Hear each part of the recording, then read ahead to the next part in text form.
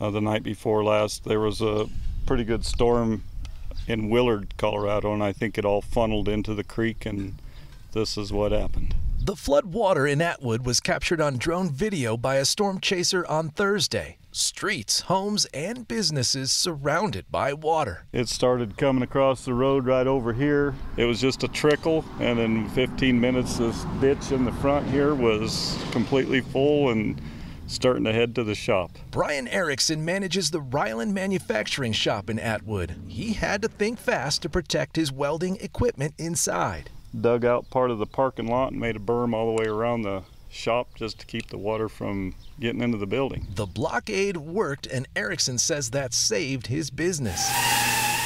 He builds attachments for front-end loaders, and he says his understaffed group of 10 welders has been working around the clock all year. We're 11, 12 months behind right now on production, and the last time we had a flood, it was 6 weeks out before we can get all the mud and all the machines cleared of water and debris.